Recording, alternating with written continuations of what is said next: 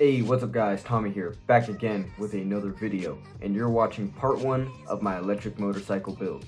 This video took a lot of time and effort, so if you could please hit that like button and subscribe, that would motivate me to do more videos like this. Now I forgot, what exactly is it we do here again? What we do here is go back.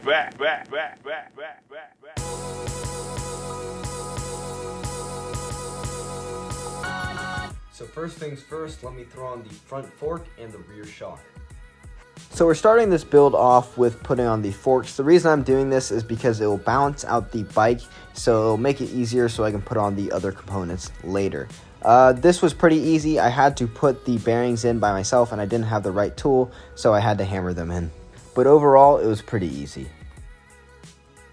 These are the Zoom Forgo forks. They're super cheap at only 150 bucks and they get pretty bad reviews. The reason I got them is because they look solid and they're a good placeholder. For my rear shock, I got the D&M Burner RCP2. I gotta say, for only 120 bucks, these are some pretty solid shocks. To put them on was pretty easy. All I had to do was make sure they fit in those two holes and then slide something in between. I don't have the correct bolts for them yet, so I'm just using these Allen keys, but I think it's a really good looking shock. After I put on my rear shock, I threw on the handlebars from my Zero 10X. The reason I did that instead of getting my own handlebars is because my Zero 10X has a flat and I currently can't use it.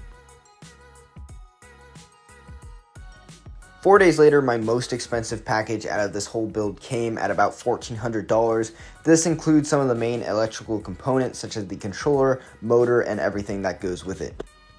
Let's get right into this.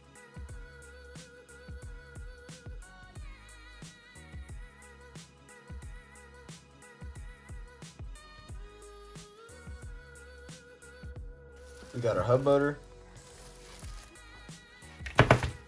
Brakes, throttle, controller, security keys, LCD screen, and Bluetooth.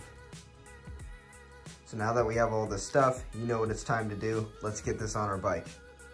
Now the way I put on the motor / rear wheel was a bit inefficient. What I should have done is taken off the swing arm and put it onto the motor itself. But instead, because I didn't want to actually take apart the bike to do that, I just lifted up the bike to put it onto the motor. And as you can see, it was a bit difficult to do, but eventually I got it, and I used some bolts to tighten it. Now I realized later that I did this the wrong way, and I had some problems with turning the wheel, but I've since fixed it, and it's all good. So we got that rear wheel / motor on, and it is just looking absolutely fantastic. As you can see, these tires are totally insane. They have really nice tread. They're super thick, super wide, and I'm overall impressed with it.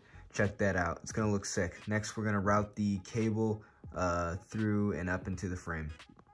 So to do this was easy. I basically just zip tied it to the bottom of the swing arm through these little holes that are designated so you can do that. Then I ran it along the bottom of the swing arm and up into the hole I made in the frame.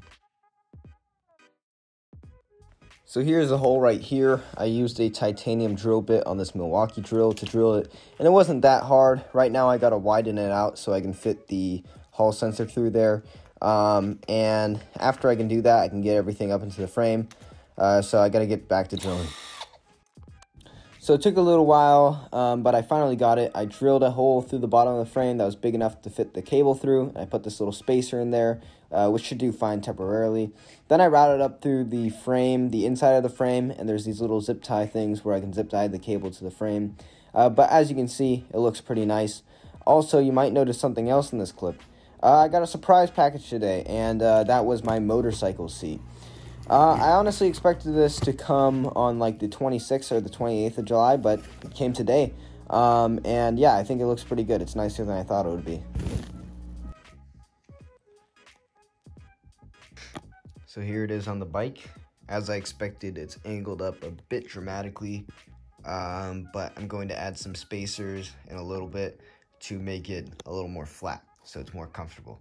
Also, an hour after I got that package, I got my front 19-inch tire. So yeah, putting this on was a bit difficult as I had to lift the bike up all by myself. but I managed it. It only took a couple minutes. So here's the front tire. As you can see, the tread is just as cool as the back tire. I love these tires. I think they're definitely worth the $300 because they're super high quality. These are motorcycle tires. They're not bike tires, and they're not cheap, but they're great quality. So I put on all of the components onto the handlebars, such as the brakes and the throttle and the screen, and I brought all the wires down through the frame, and I of course mounted the brake right there. I don't have the brake rotors yet, so that's kind of useless, but as you can see through these holes, I brought all these cables, and that's the e-braking for the throttle and for the LCD screen.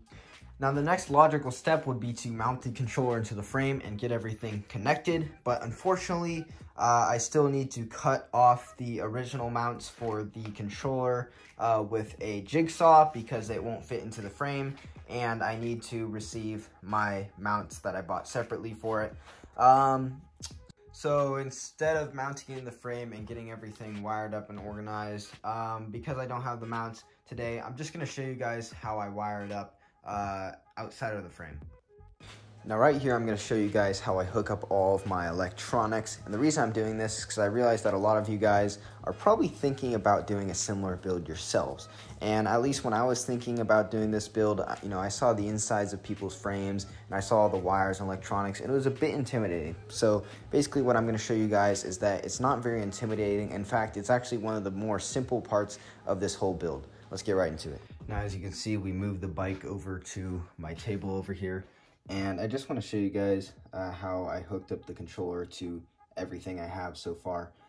Basically, all I had to hook the controller up to is the components that came with the kit, which, is the throttle and the LCD screen, which I didn't mount properly, and the e-brake cables, which come out of the brakes.